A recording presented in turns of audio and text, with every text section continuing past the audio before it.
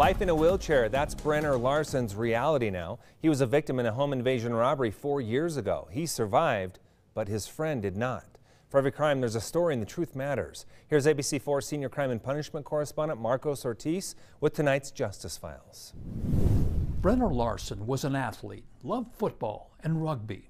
But all that changed in 2016 when two men broke into his apartment. It looked like staking out our apartment for a couple of weeks or something. You know? And the doors leading into Brenner Larson's apartment are unlocked. I got woken up to Bailey's hand around my throat. And I think it was a torch. It looked like a gun, you know. According to a police report, Christopher Bailey is holding a butane torch, threatening to burn him, and wants Larson to give him money. In another room is Jonathan Rogers, holding a gun to Larson's roommate, DeAndre Baldwin. Larson gives them money. We gave him some money, you know, told him, like, if you want the TV, take the TV. You want the Xbox, take the Xbox. You know what I'm saying? Like, take what you want and leave. But they refuse to leave, and Baldwin gets up and confronts Bailey. It gets heated, and Larson throws a bottle at Rogers. That's when Rogers had shot me.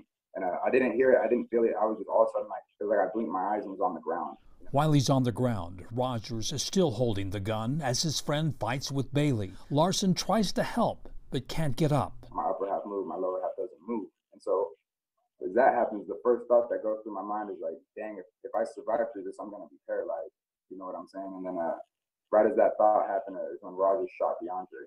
Bailey and Baldwin take off before police arrive. Baldwin dies, but Larson's rushed to the hospital and eventually loses consciousness. He wakes up, learning his best friend doesn't survive the shooting. At the same time, he learns he'll never walk again. It crushed me. I didn't know what to do. You know, it instantly threw me into a deep spell of depression. Jonathan Rogers, the alleged triggerman, and Christopher Bailey, an accomplice, are eventually arrested. The charges include murder and attempted murder. Larson says he ran into them at the apartment complex before, but doesn't know them. I didn't know who they were, didn't know what they were going to do.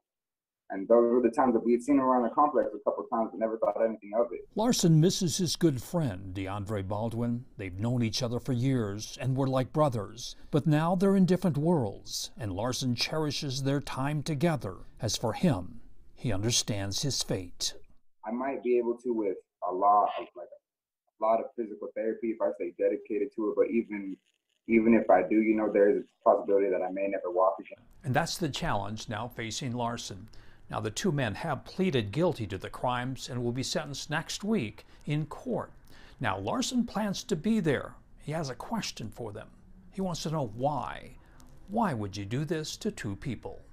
For the Justice Files, Marcos Ortiz, ABC4 News.